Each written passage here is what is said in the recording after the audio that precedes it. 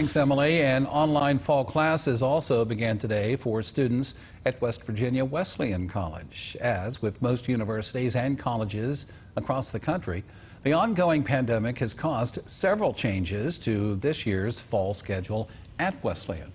College officials say that although the semester began online, students could possibly be back on campus for in-person classes as early as September 7th.